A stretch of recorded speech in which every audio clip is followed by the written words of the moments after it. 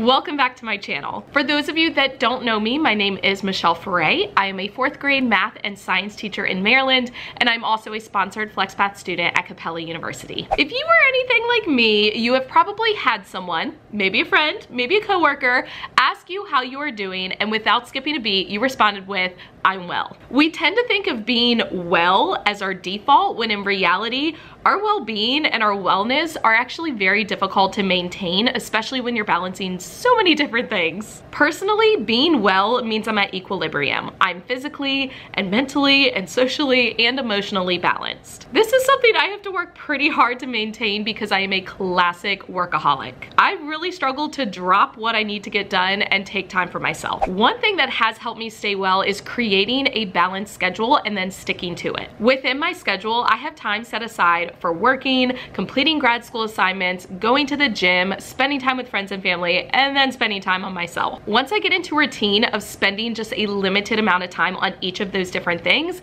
I become more productive and I feel less overwhelmed because I have a plan. Now, as much as I would like for things to always go as planned, sometimes the universe has other ideas and I have to adapt. This is why the FlexPath format at Capella is so important to me. If unexpected things come up, that means I have to alter my schedule, and sometimes it means I don't have time to complete grad school assignments. Thankfully, with FlexPath, I'm able to change my deadlines, so I don't have to sacrifice my gym time or my family time or my me time, which help create that balance for me. Whereas with a traditional program, I wouldn't have that kind of flexibility and I would have to let go of those things in order to get grad school done. I believe balance is something you have to constantly make an effort to achieve and maintain, but it's definitely possible even if you have an excessively busy schedule. I am curious what kind of activities you do to stay well. Drop them down in the comments below and I will catch you all in the next one.